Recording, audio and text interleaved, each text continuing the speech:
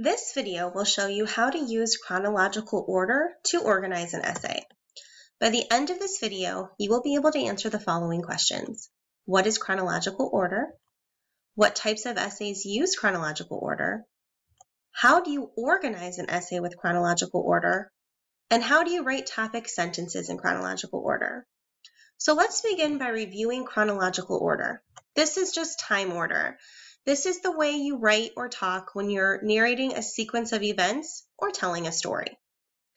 So when would you need to use this type of order in writing essays?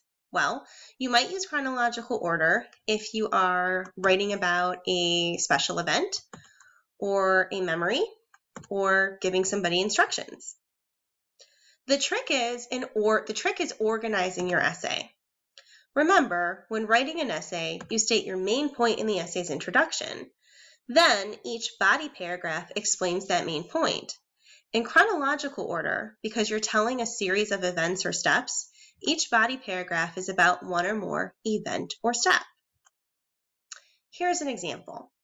Let's say my instructor assigns an essay on a memorable event, and I choose a vacation I went on with my significant other last year. We went to Hocking Hills, Ohio, an area full of camping locations, log cabins, national parks, and hiking and other outdoor activities.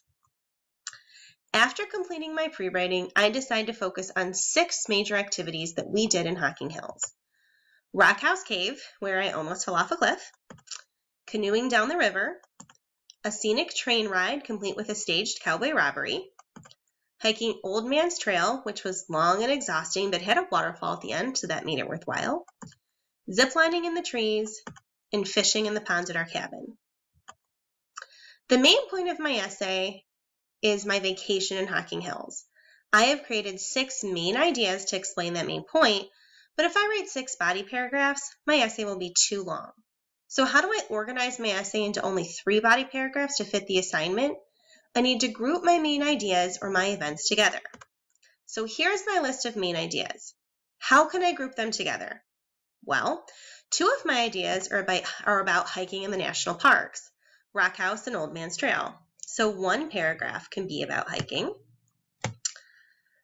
Canoeing and ziplining are both fun activities we did. So another main idea can be about that.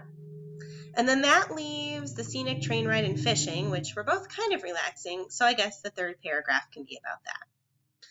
So now that I've organized my ideas and decided how to group them together and in which order I want to present them, I need to write topic sentences for my paragraphs. But I'm not completely narrating a series of events here, and I've grouped my ideas together. But I still need to make sure that I'm clearly using chronological order by including some of those chronological order transitions that we talked about when we learned how to write paragraphs with time order. So here are some ways I could write the topic sentences for these paragraphs.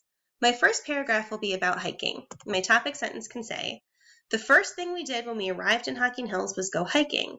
Notice I use the transition word first to signal to my reader that I'm about to give a series of events. My second body paragraph is about the other fun activities we did. So that topic sentence might say, "On the 3rd day of our vacation, we decided to change it up and participate in some fun activities." I've included the transitional phrase "on the 3rd day" to signal to my reader that I'm still going through a chronological order, that I'm still talking about a time. My 3rd body paragraph is about relaxing. So that topic sentence could say, "After long days of hiking, ziplining, and canoeing, it was nice to spend the evenings relaxing." Here I've used the transition word "after" to signal to my reader that this was the last thing that we did. Writing in chronological order in an essay is the same as using it in a paragraph. You're just writing a longer piece, so you're combining your ideas in different ways and explaining them possibly in more detail or including more events.